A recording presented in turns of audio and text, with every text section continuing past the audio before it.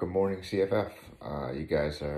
You AM early risers are getting up in about, I don't know, an hour at this point. So, running over Thursday, just a few things. If you jump onto the blog and you see the warm up on there, that's from Coach Sean. He put that together. That's a AMRAP 5, kicking off at about 50 or 60%, with hip circles, T-spine rotation, shoulder taps, glute bridges, and so forth. You'll transition into a 4-minute AMRAP, kind of picking up the intensity a little bit with some lateral lunges, push-ups, a downward dog, air squats and burpees, step down, step up on the burpees, especially, I don't know, maybe your first few rounds, and you can jump, get the heart rate going if you'd like. We are getting into handstand practice, 5 to 7 minutes. And for that, think to practice static holds. Don't turn that into handstand walking. You'll have plenty of touches on that in future weeks, but for tomorrow, keep it as a static hold if that's on a wall at your house, if that's with your feet on a box in a pike position, working on the shoulder stability, you can do that as well. And for those who want to push it to static holds on the ground, or again, you could even modify that and upscale, holding on a box, holding on P-bars, depending on what you have. For those who have some of their own equipment, you could use 2 dumbbells and practice leverage on that on the wrist.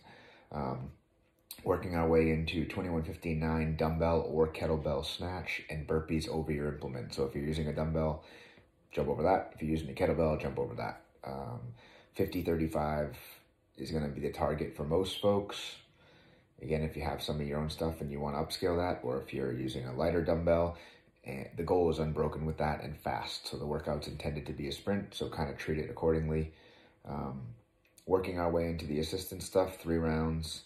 10 change plates, squeezing the change plate, pressing out. Future days will have videos and all this stuff, so you guys aren't even having to wonder what some of the stuff is. But I think most classes have done that.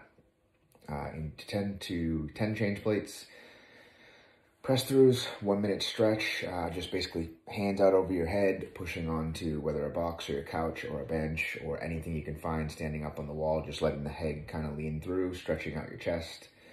Into a 2-minute thoracic stretch that can either be double across ball or the elbow to the elbow crook and extending out and twisting. 2 minutes there, you're going to rotate through that. I believe it was 3 rounds for the assistance work. The no equipment modification there, you're still going to practice your handstand stuff. And then you're going to go into 3 rounds of a 100-foot walking lunge and 50-foot burpee broad jump. So 3 rounds, 100-foot walking lunge, 50-foot burpee broad jump. Again, similar on the assistance work. If you don't have a change plate, use anything that you can squeeze into, even a notebook, anything you can grab, your laptop, your iPad, anything. Just pushing through and pressing out, just like we do in class. And that's about it. That's going to be Thursday. We will be going live at the gym at 9:30. where we'll be running through this exactly as you guys are and as a class. Other than that, stay tuned to the private Facebook group for the members as far as announcements for picking up equipment tomorrow, 6:30 to 8:30 and 3:30 to 5:30.